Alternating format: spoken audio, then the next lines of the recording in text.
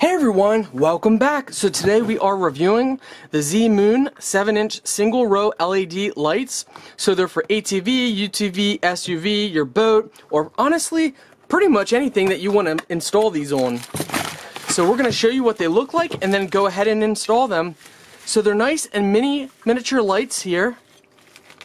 You have the positive and negative cable, so it's simple setup. All you gotta do is hook these up to your headlights or even your own custom switch, however you'd like. They give you the mounting brackets and everything needed, as well as a quick, simple installation guide. But if you're used to this kind of stuff, well, you don't need that. Okay, let's go ahead and install them. Alright, so we are installing these lights. Now we're connecting these to our reverse light. That way it's extra bright at nighttime.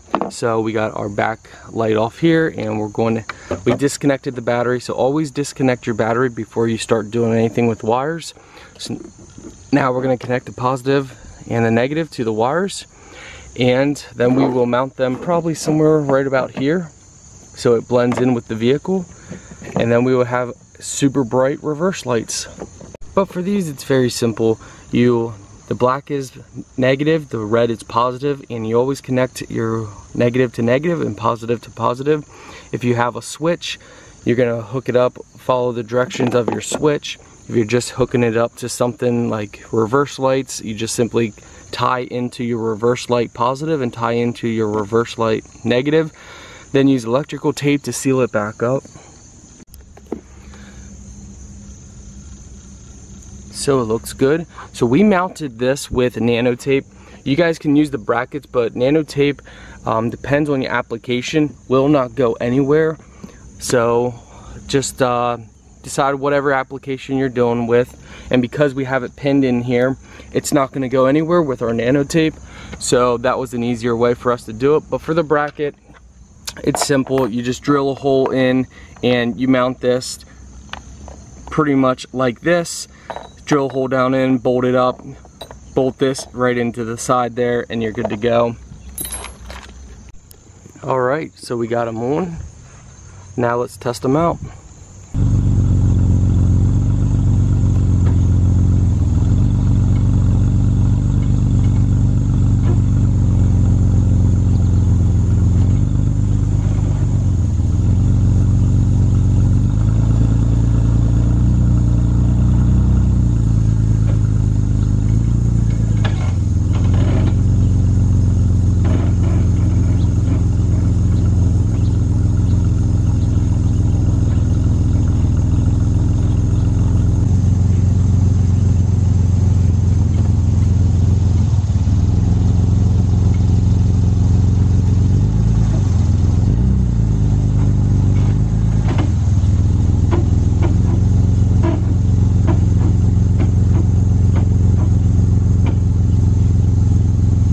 Alright, let's see if we can get the reverse light. It's pouring down, raining out here, but we're gonna do it for you guys.